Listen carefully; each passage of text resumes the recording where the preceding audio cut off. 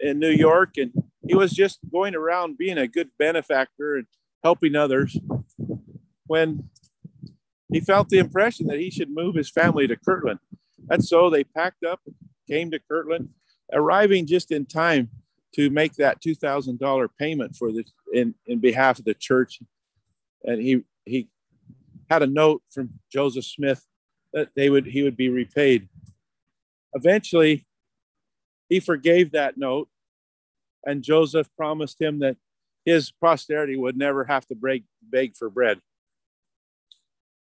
But people like President Nathan Tanner were some of his descendants. Another person I like to talk about while we're going down to the sawmill and ashery is Isaac Morley. Isaac Morley had come here as a young man, and he had purchased 130 acres, built a log cabin, went back to Massachusetts to marry his sweetheart, Lucy Gunn, brought her here. The newlyweds got set up in the cabin, and then he got called to serve in the War of 1812 after just 2 weeks. And he went to serve, but he came very ill after 41 days, and he was discharged. And he made his way back home, and she nursed him back to health. They developed their farm, and he had a wonderful farm. He had orchards, and he was a cooper. He made barrels. They had honeybees. They had sugar maple trees where they could make maple sugar and maple syrup. And he also had sheep for wool, and they would make yarn and probably weave also. Well, we'll talk a little bit more about Isaac Morley, but what a great family he had. He eventually started a commune out on his farm where they just had everything in common, and 5 or 6 families lived out there together. Well, this is the restored ashery, or the rebuilt ashery. The ashery had burned down here in Kirtland, but it was a business that was owned by Noel K. Whitney, and he consecrated all of the proceeds from the ashery to the building up of the temple. And Sister Gardner tells me that there's another missionary couple in there. So we're going to go over to the sawmill first. So they needed lumber to help build the temple, and they purchased 16 acres of old growth forest, and they approached the local sawmill owned by Lyman and Loud about cutting their wood for them. But Lyman and Loud said they were too busy with contracts, and they couldn't cut the wood for them. Well, Joseph Smith heard about a new convert by the name of Joel Hills Johnson that was a millwright, and he could build sawmills. And so he wrote him a letter to come here and help the saints build a sawmill. And within 6 months, they had their own sawmill in operation here. This was a sash sawmill, and that blade would go up and down about 120 times a minute. It had a carriage that would pull the log past the blade, and it was very efficient. They could mill over 1,000 board feet of lumber a day. And they eventually were able to have enough wood to not only build the temple, but also to sell for other building projects. That's the water wheel. Usually it's running. It might have been too cold this morning to start it. The water was probably frozen. But this is Stony Brook. That creek was diverted up above here and that was what ran the sawmill. Not only did they have the sawmill here, but they also had a wood shop in which they could do some of the finer woodworking. They believed that the pulpits for the temple were built down here and then installed in the temple. They had a molding plane. This is a molding plane. It was powered also by the water wheel, using a rope to tie to that big wide plane. And then they would tighten the rope on a shaft over here. And then and then it would pull the plane through the wood. Then they would have to let go of the rope and pull the plane back. And this is a wood lathe they believe they had here. This sawmill has also been reconstructed. It was destroyed by fire, but they found artifacts in this area that led them to believe that the sawmill was here.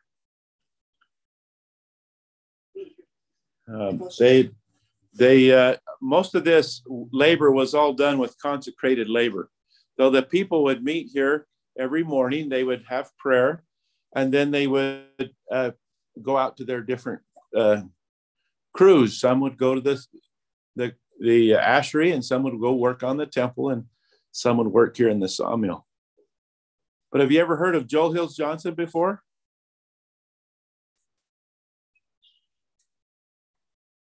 Have you ever sung High on a Mountaintop? He wrote that hymn. He was, not only was he a millwright, but he was a good poet. He wrote over 1,000 poems during his lifetime.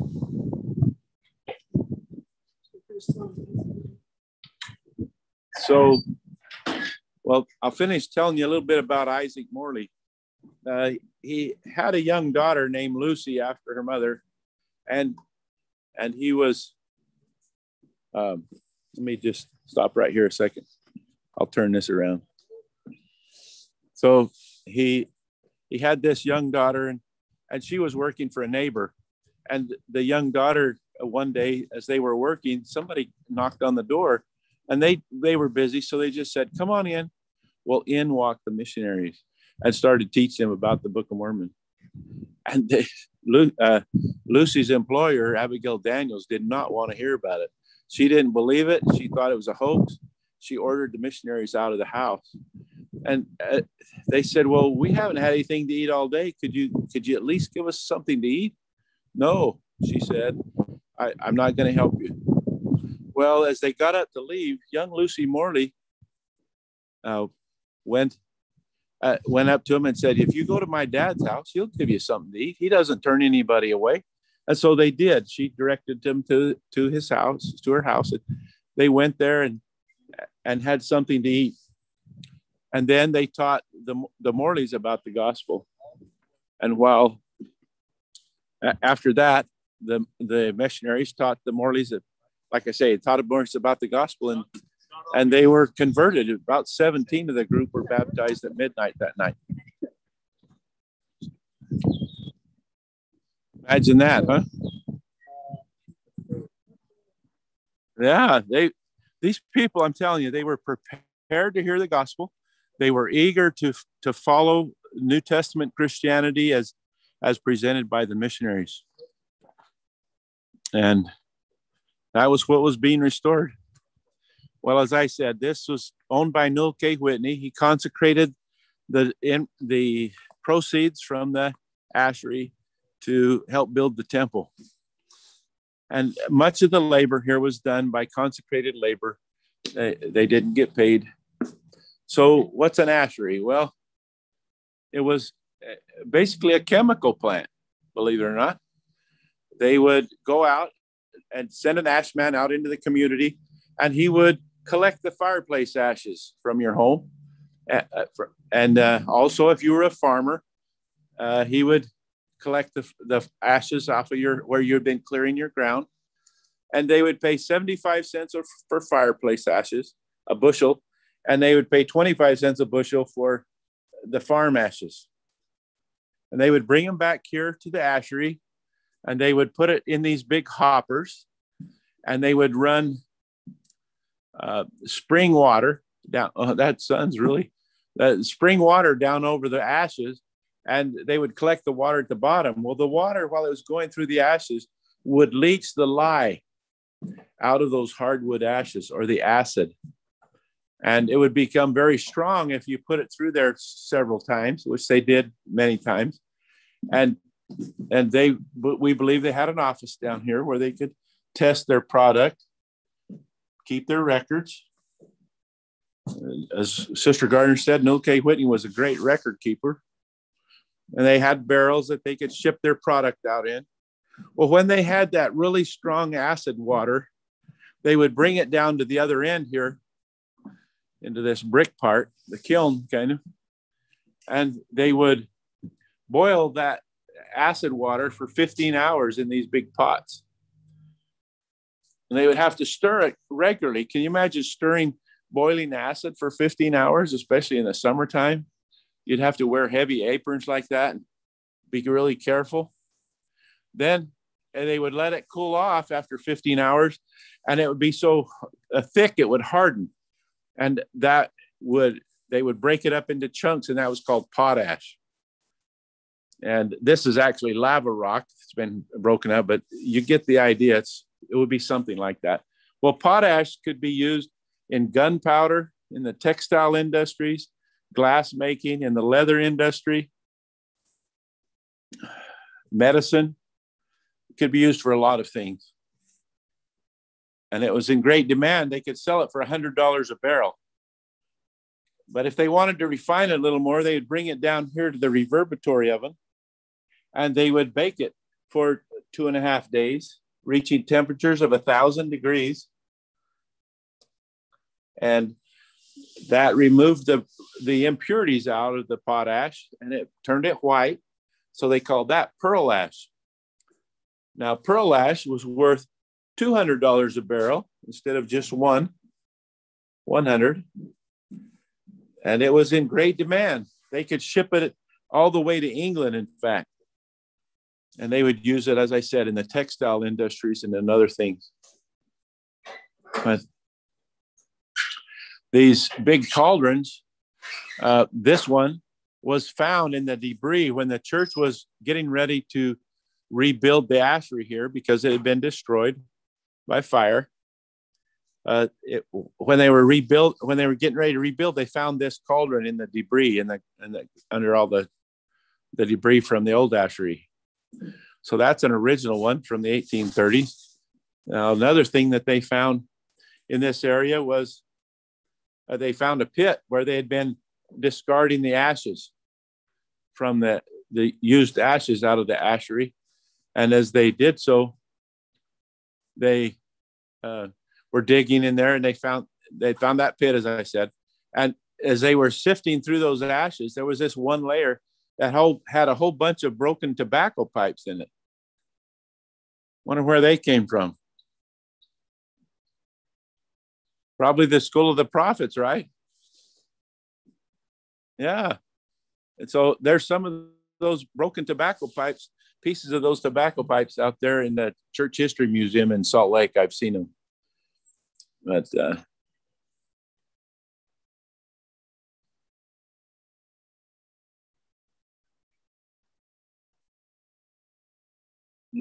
wow. Wow. Who are they?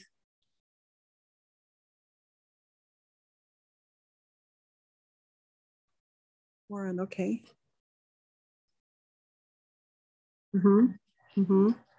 Yeah. Wow.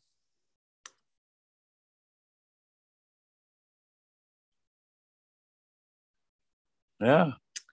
Tell you what, I'll go look and see on that register if Warren Smith is on there.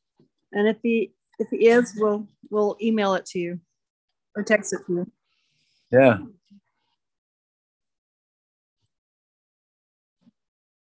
Uh-huh. Yeah.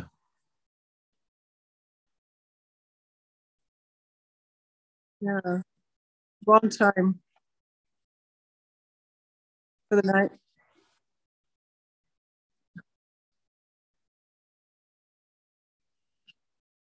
Yes.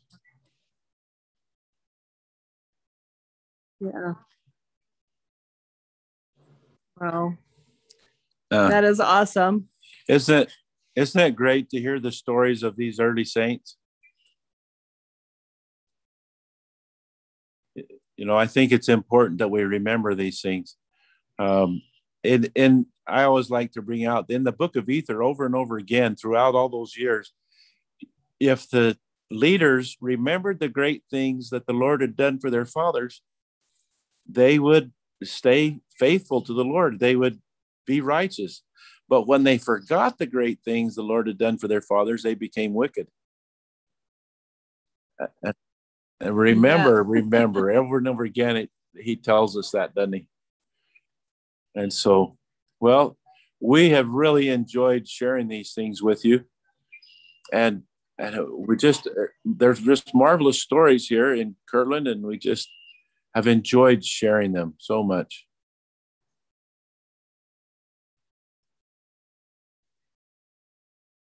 You bet. Yeah. The Johnson Inn wasn't there, and the Ashery and the sawmill weren't here.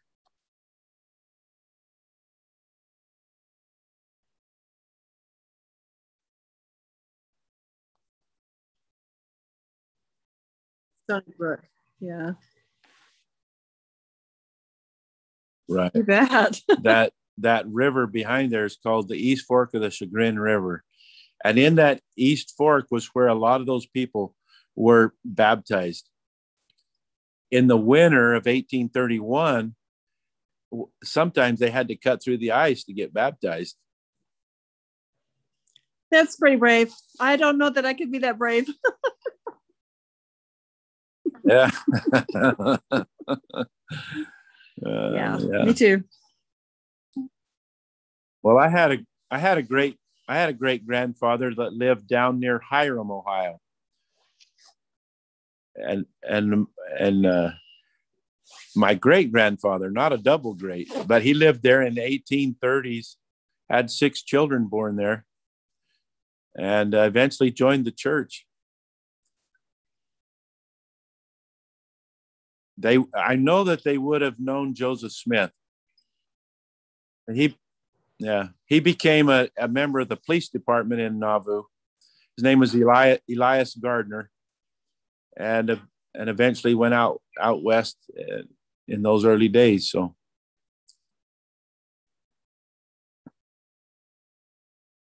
mm-hmm. Yeah, it is. Yeah.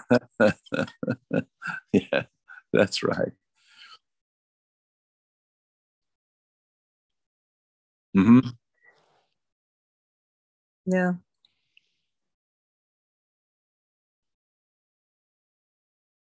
Well, what's been really neat for us is to be able to give these tours to people from all over the world. I mean, the other day we gave a tour to somebody in Wales and somebody here in the States all at the same time. Well, we had Australia, New Zealand was on here today with you. And so there's no bounds to it. We've given people tours in Chile and Argentina and Mexico, Russia and the Ukraine and Saudi Arabia and Dubai. Dubai. Yeah, South Africa. Mm-hmm.